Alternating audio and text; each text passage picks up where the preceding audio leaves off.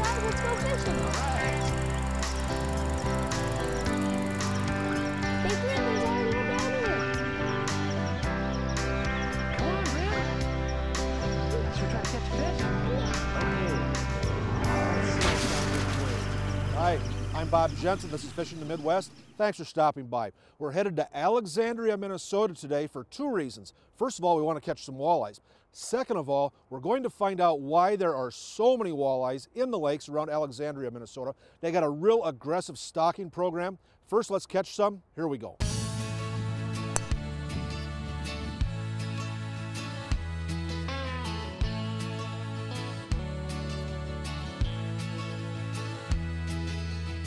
The Alexandria area of Minnesota is situated perfectly for lots of anglers to take advantage of it.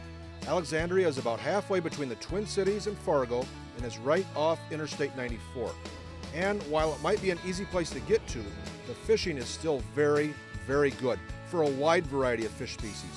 Back in the day, whenever we wanted to try a new technique or lure for largemouth bass, or whenever we wanted to entertain some outdoor riders, we headed for Alexandria. And I also fished a good number of walleye tournaments on the chain in Alexandria. The walleye fishing in the Alexandria area was good back then, and you know what? It's even better now. We'll talk about why it's better today later. For now, let's get out on the lake. It's a blustery day in mid-October. Chuck Pakinski is sharing his boat with Joe Segura and me. We're pulling jigs tipped with minnows. Chuck puts one on the boat first. Any size, Chuck? Yeah, Swinger or netter? I can swing it. You can swing it? I think so. Okay. How deep was that, Joe? 22 feet. Northern pike. Northern pike. You played him very well. Chuck's been living and fishing in the Alexandria area for a good number of years. He's an outstanding angler. And he's also contributed so much to the area fishing in the form of helping to ramrod an aggressive walleye stocking program. Chuck will tell us about that a little later. Grab the net, Joe. Here, I'll grab the net. It's not that I need it. You hit it hard? It is the right species. It is? No, that's a walleye. Yeah, I said it is the right species. I thought you were fishing northerns. That's a nice one. How deep was that, Joe? 26 feet. Was it really? That's a nice one. Absolutely. Good eating size fish. You want to keep some of those? Yeah, might as well. Yep. Joe Segura is a guide in the area. He fishes for whatever swims, but I think if he had to choose a favorite fish, it would probably be walleye. Joe knows the lakes in the Alexandria area really well, and he also knows what it takes to get those fish to bite at any time of the year. Bob, on opener, we'll probably start with a jig and a minnow, rig and a minnow, and move slow. Slow is the key, and as the year goes on, you know, the summer, get into June, start going into bobber rigs and again, live bait rigs with maybe more like a leech. We switch away from the minnows, and all summer long, leeches and crawlers are great, and the presentations get faster and faster. Then as we get colder, water temps start dropping, we switch back to the minnows, jig and minnow, and start going slow again. And as the water temps drop, you know, crankbaits work well up in shallow, and everything just slow it down, and now you're into winter and you kind of start it all over again next spring. Next, it was my turn to get bit. Nice fish. Nice walleye. All right. Whoa, really a nice one. Look at that Nice guy. fish, Bob. Look at that guy. It's a good looking fish right there. Yeah. What's that, probably about 24 maybe? I don't know. He whacked it pretty good though. You thumped it, you had it right at the bottom? Yeah. Apparently they like the snow. Snowing on us. And That was a nice one. And walleyes that size are pretty common in the lakes around Alexandria. Joe explains why. it's getting more and more common to see that wide variety of fish in these lakes. You know, years ago, before Viking Sportsman was stocking so many fish in these lakes, you'd see big, large gaps. You'd have, a Goodyear class of 13 and 18-inch fish. Now, you go out on a particular lake and being there, actively stocking every year, we'll see almost every inch class, and it's nice. You just never know what you're going to catch, eater or big one. They're all great. The weather was interesting, but the fish were biting. When we come back, the weather is much better and the walleyes continue to bite. Stay tuned. Fishing the Midwest is brought to you by Impulse. Excite the bite with scent, color, and action. Fraybill, trusted gear since 1938. WalleyeLeather.com. If you are a truly rabid walleye person, you should have already had this stuff. Dakota Grills, unleash your inner chef. All right, Austin, you got Harvick on the inside and the Ferguson family riding hot behind you. The who? Ferguson's, beige minivan, and they're late for a soccer game, so if you could, get a move on. NASCAR is powered by a blend of 15% American ethanol. Man, those Fergusons are fast.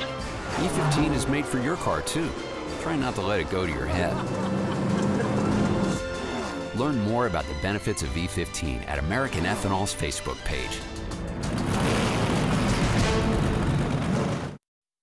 Focused, driven, and engineered to excel. This is the all-new Ranger Z520C. From the total performance hull to a revolutionary interior design, it's our most advanced bass boat to date. Combined with Evinrude E-Tech's power, performance, and 300 hours with no dealer schedule maintenance, this is a level of leadership that's easy to see and hard to follow. Experience more with Evinrude.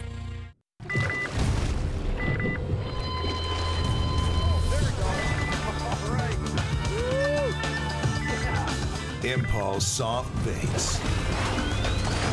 143% more effective than the competition. And the best alternative to live bait. Unique colors, actions, scent. Impulse soft plastics catch more fish, period.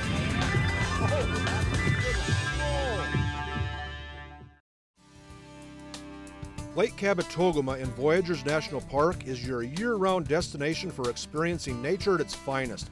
Enjoy the solitude of the pristine wilderness while having all the comforts of home available at the many full-service resorts. The fishing is world-class. So are all the other outdoor activities that are abundant in all the seasons. Cab is the perfect place for your family or a group of friends, and Cab is an easy drive from anywhere in the Midwest. Kabetogama Lake in northern Minnesota. Discover Cab now.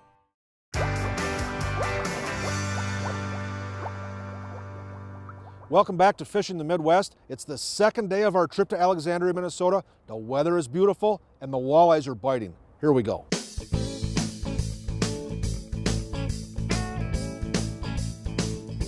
The next day it's just Chuck and me. Joe had other plans and Chuck had another lake he wanted to try. There are so many good lakes in the area around Alexandria, you can almost always find one that's producing. We got on the water early, it was calm, the air was crisp but really nice, and the fish were eating. Hopefully this is the right kind. Is it?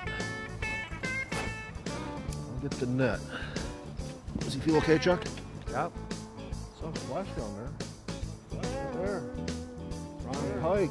Ooh, Nice that one, one, isn't it? it? Ooh, that one, isn't it? Yeah. I got one out here at 12, Did you 14 really? pounds the other day. Did you really? Yeah. The good thing is, Gary Roach told me at one time, where there's fish, there's fish. Gary made a lot of sense. That guy's just a nice hefty one, isn't he? Nice pike. Yeah, it is.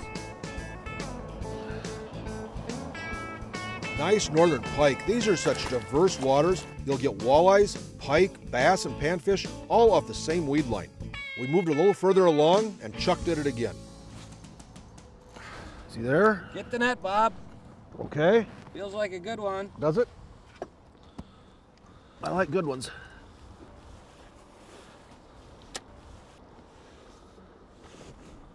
It is a nice one. That is a good one. It is a good one. Yeah, that's a quality of fish we've been catching out here. Now, Chuck, day in, day out, regardless of species, if you just want to catch fish, what would you do? It'd be a jig and a minnow. Yeah. I have a jig and a minnow in the boat all year long. Get up on the top, off the drops, throw it up in the... Drag her back to the boat nice and slow. That's a good eater. Absolutely. And there's a lot of them in here now. Let's take a break from the fishing to make a run to Cabela's in Rogers. It's just a short drive east on I-94. Megan, I'm always impressed with the number of boots and footwear selections there are at Cabela's. If I want something to really keep me warm in extreme conditions, what do you suggest? I would suggest the Cabela's Predator Extreme Pack Boot right here. How come? It's a 1,200 gram boot with a 9mm textile removable liner, so it gives you a little bit more added warmth. It's a pack boot. Yes. So there's a thing inside. Yep. And that adds warmth. Yes, that liner is going to give you a little bit more warmth. It's good on ice? Yes, it's great for ice fishing. How come? Because on the pack boot, you're going to have insulation below your foot, where in a regular hunting boot, you're not. So you can stand outside for a longer period of time without your toes getting cold. Are they heavy? They're not really that heavy at all. You don't notice a lot of difference with this versus a traditional boot? No, I mean, a hunting boot's going to be a little bit lighter, but, you know, for a traditional pack boot, it is much lighter than the olden pack boots that they used to have. And what's this material up here? That is a full grain leather. It is? Does that need to be treated? Yes. What do you do? You'd put an Obenoff's leather balm on there. Yep. And just rub it into the leather. Let it soak in. The warmth of your hands will soak it in nicely into the leather. But for extreme conditions, this is what you suggest? It's the Cabela's Predator Extreme Pack Boot. It's only available at Cabela's. Stop by and come see us. Good stuff. The best advice and products are what you can expect at Cabela's, and outstanding fishing is what you can expect in the Alexandria, Minnesota area. This is just such a nice time of year. The trees are in full color. The weather is usually very pleasant. There's lots of animals around. This is just a great time to be in the water. I especially like it when I get to catch a fish. Got one, fish. This feels okay too, Chuck. Okay, I'll get the net. Oh, nice one. Nice walleye. Ooh. Oh, that's a good one, Bob. Take your time, take your time. Bring him up here to the net. Bring him up here. Try it, Chuck. There we go. Look at there. That's a good one, oh, buddy. Man. I know it. I know it. Will you take him off the hook for me? I don't like to touch fish. Yeah, that's a good one. That's a 22, 23, maybe a 24 inch. Boy, I like that net. Oh boy, I like that fish. Look at that guy. There, that one came on a that's a nice one. chartreuse fireball. Yeah, look at that guy. That's a nice one. That's a good fish. That's a good one. I like that one. He whacked it good. Yep. In the fall, when you're after walleyes, it's hard to beat a jig. I'm almost always going to have a fireball jig in my line when I'm jigging with live bait. Today I'm using a 1/4 ounce fireball on 6 or 7 or 8 pound test bionic walleye line. We're tipping the jig with about a 4-inch shiner. You know, even when it's a little chilly, those shiners need additional care. The aerated bait containers that Frabill produces do an outstanding job of keeping your bait healthy and in a fish-catching mood year-round. Chuck gave me his thoughts on using a jig. Bob, I truly believe that the jig weight, lighter the better. Just so you're tickling the bottom, you can pull it up through the weeds. A lot of these fish are tucked up in the weeds, and you pull through the weeds and try to stay above them a little bit. Keep the speed of the boat moving so that you're just tickling the top of those weeds, and drop down into those pockets. Let it sit there sometimes. You see some fish on the depth finder, pop it in there and pop it around. And if you do get a bite and miss it, a lot of times I'll give it an erratic jerk or two and set her right back down there. And those fish will come back and attack it. As far as color, it depends upon the lake, depends upon the sunshine. I found lately I use a lot more of the darker jigs. The phosphorescent, if I'm fishing a little bit deeper and the water's turned up, but when it flattens out like this, the dark ones are definitely the way to go. Boy, now this is an outstanding walleye bite. When we come back, we'll take a look at why there are so many walleyes in the lakes around Alexandria, Minnesota. Stay tuned. Fishing the Midwest is presented by Northland Fishing Tackle, made by fishermen for fishermen. Cabela's, it's in your nature. Ranger Boats, still building legends one at a time. Growth Energy, America's ethanol supporters. Lake Kabetogama in Voyageurs National Park is your year-round destination for experiencing nature at its finest. Enjoy the solitude of the pristine wilderness while having all the comforts of home available at the many full-service resorts. The fishing is world-class. So are all the other outdoor activities that are abundant in all the seasons. Cab is the perfect place for your family or group of friends, and Cab is an easy drive from anywhere in the Midwest. Kabetogama Lake in northern Minnesota. Discover Cab now.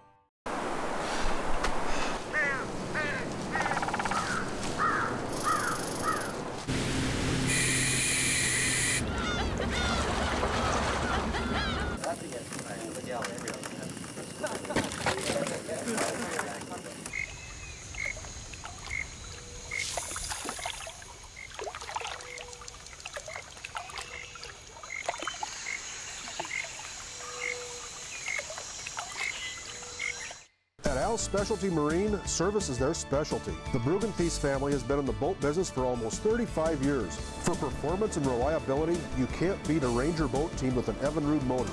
Their staff knows exactly how to rig your boat for maximum pleasure. Al's Specialty Marine also has premier pontoons and a wide variety of other boats that will fit your needs. Al's Specialty Marine will do an outstanding job of taking care of all your boating needs. Al's Specialty Marine, stop on by. Al's Specialty Marine. Evinrude E-Tech has been outperforming four-stroke engines for years. But what about the latest 150 four-strokes that claim to deliver two-stroke-like torque? See the proof for yourself.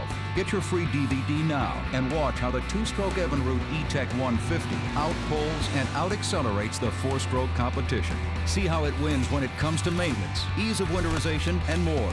Evinrude E-Tech is the true champion. Go to evinrude150challenge.com and get your free DVD now.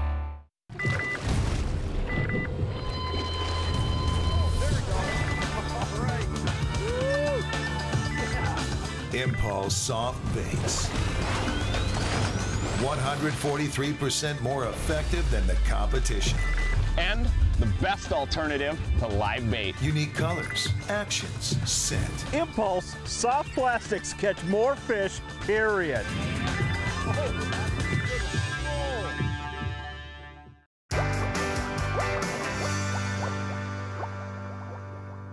Welcome back to Fishing the Midwest. The lakes around Alexandria, Minnesota are full of a wide variety of fish. Here's a reason there's so many walleyes in these lakes. Oh, here's a fish. Good hook set, Bob. Oh, man. Feels like another decent fish. Need the net? Yeah, there he is right there. I don't know what he is. He's swimming around kind of fast. Yeah, it's a walleye. Just an eater. Oh, nice eater. Nice eater. Yeah, that's a good fish. Absolutely. Good fish. There's so many of these fish in here right now. Hey, any fish I catch is a good fish. Yeah, how come there, Chuck, you've been really involved in the stocking efforts here in the Alexandria area. These guys right here are the result of those efforts, aren't they? Yes, they are. In a combined effort with the DNR, we put in buffered their stocking program. And these fish are showing up. There's 14-inch fish, there's these fish, and then there's some 18, 19-inch fish, and we've been stocking these lakes for 5 years now. Chuck and a bunch of other folks have been instrumental in keeping these waters full of walleyes through an aggressive and effective stocking program. Here's a bit about that program. So Chuck, you and the Viking Sportsman Group and the DNR have been pretty aggressive in the past several years putting fish in the lakes, stocking walleyes. Why is that important to you? It's important to buffer. The DNR the last few years with their cutbacks in their fundings and stuff, they haven't been able to keep up. And with the stocking efforts that we put in so many walleyes in here now that it's really made a difference. It's been 5 years we've been doing it, and we're really starting to see the fish here now. Natural reproduction cannot keep up. You were telling me that the various lake associations are really behind this effort as well. That's right, Bob. They are really behind this. We've been match funding with money that we raise with the Viking Sportsmen, with the lake associations, and they're all participating. We've done 21 different lakes in the last 5 years, and 18 of them we've done for the last 3 years.